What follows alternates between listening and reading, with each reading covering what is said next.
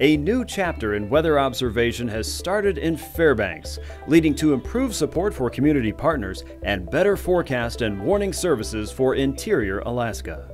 Twice daily in 13 cities and villages around the last frontier, along with nearly 900 sites around the world, a weather balloon is filled, tied to the flying weather station, and released to collect weather information shared with scientists around the globe.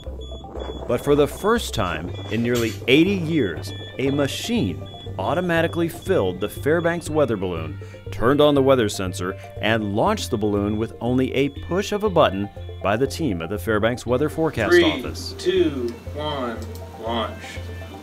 The machine is called an autolauncher, and its installation is part of the Evolve National Weather Service Alaska demonstration project.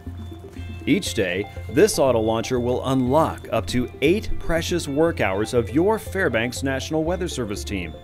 Instead of preparing and launching weather balloons, we will spend more time on forecasting and supporting your community decision makers whose jobs are keeping people safe.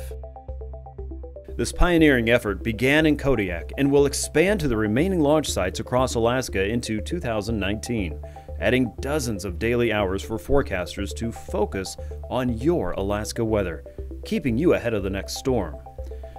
This is how we build a weather-ready nation.